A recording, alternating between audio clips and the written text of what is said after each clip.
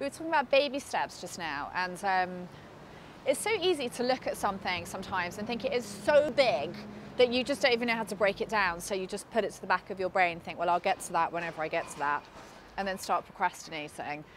Sometimes when something that you really want to do feels so big, the best thing to do is break it down into baby steps.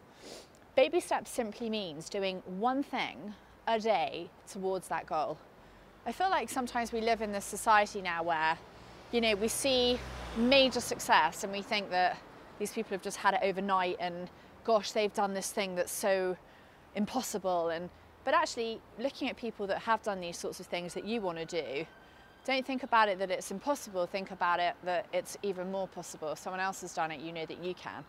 So the aim of getting a goal done, it doesn't even have to be about timing. It could just be about one baby step, one tiny thing a day at a time that suits you, working towards the goal. That is what I consider to be good enough. And it's really important to know that good enough can be good enough. It doesn't have to be perfect, it doesn't have to be brilliant, it doesn't have to be the best thing in the world, but good enough is good enough. So have a think about that, let me know what you think.